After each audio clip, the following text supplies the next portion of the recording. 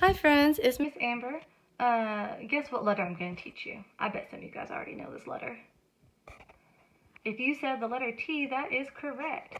We have uppercase T that says its name, T.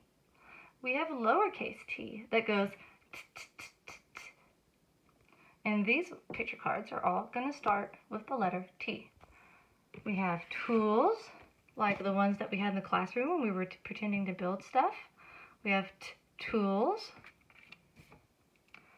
a tiger,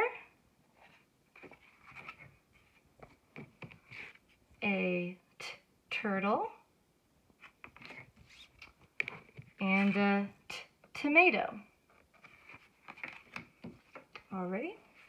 We have our little sentence. Tickle Timmy's tummy and the tip of Timmy's nose. Tickle 10 toes. Okay, and we're going to end it by writing the letter T, if I can hold it up that way, with our magic finger. Okay, so we're going to start with the uppercase letter like we usually do. We're going to do uppercase T. So the first step is really easy. You just do a simple line down. And then you come back to the top and you do a line across. Make sure it stays at the top. It doesn't need to come down here. That's lowercase t. We're going to talk about that in a minute. We have uppercase T, a line down, and another line at the top.